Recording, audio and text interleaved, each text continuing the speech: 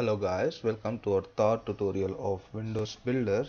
So in this video we'll understand what actually is a JFrame and how to increase the sizes and what is the default size of this and what is content pane. By default when you create a frame, it by default adds a content pane to it, the frame.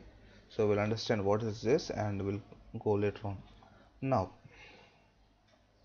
so when you go to the source of this frame, you can see there is some default code has been generated. I'll just increase the size. General basic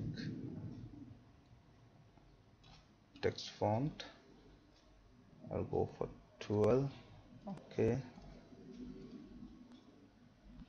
yeah, I think so. I'll close it. I'll just close it and open it. 1 second. Yeah, so the size is increased now. So here you can see it's having some specific size. A default size has been created here. The size is 100, 450 and 350. So what's this? So it's saying your x-axis, the horizontal x-axis is 100 and the vertical x-axis is 100 and the width is 450 and 300 is the height.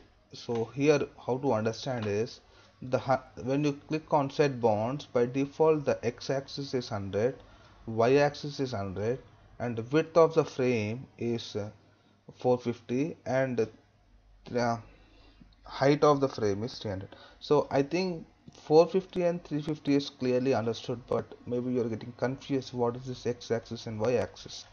So when I run the program, you can see the application has been shown to the left somewhere else. So so I want my application to open at the center place. So in that case, so I have to change the axis of the frame to be open. For example, I'll show you. When I run it, it's showing by default to the left. So when I click, I'll just click on this and I'll make my x-axis some 500, so that in my case it should move to some center here. So I'll just save it and run. Yeah, so it has moved to center. Now I want to move my frame to below like this. It should come in center. My frame should get something in center like this. So I'll just make my y-axis to some 200 and I'll just run it again. You can see the frame has moved a little bit down, so I'll just make it 300 if it's possible. You can see the perfect change now.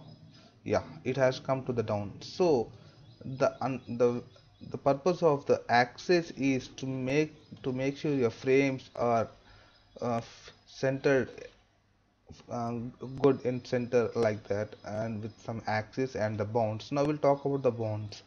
I want my frame should be some size of this much and height should be something this size. So I want my frame to be at this size. So in that case what I'll do is I'll increase my width to some say 600 or 650 and I'll just run it. You can see the frame has been increased its size, and I want to increase the height as well. So I'll just click on 400 or 500. I'll just run it. Yeah, so it has been a little bit more down, so I'll just decrease my bond size. So now it could be center, something like this. So here you can see what is how you can resize your JFrames. So that's how we can do it. So in the next video we'll add few components and work on it. Okay, thank you guys.